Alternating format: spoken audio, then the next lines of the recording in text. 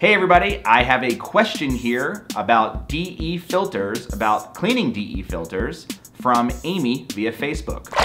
I need to clean my DE filter grids. So can I do it after I close the pool, or do I have to do it while we have it open? Thank you for your question, Amy. What I would do is I would close your swimming pool at the end of the season, and then I would clean the filter grids now right before you're about to close the pool. And then, store them away in a warm-ish place, and they'll be nice and clean the entire winter. And then when you go to open your pool in the spring, you'll have a fresh set of clean DE filter grids that you can just add to your filter system and start the season right. So if you have any questions like this, you know where to go. You can go to our Facebook page, or you can email us hello@swimuniversity.com. And thanks for watching.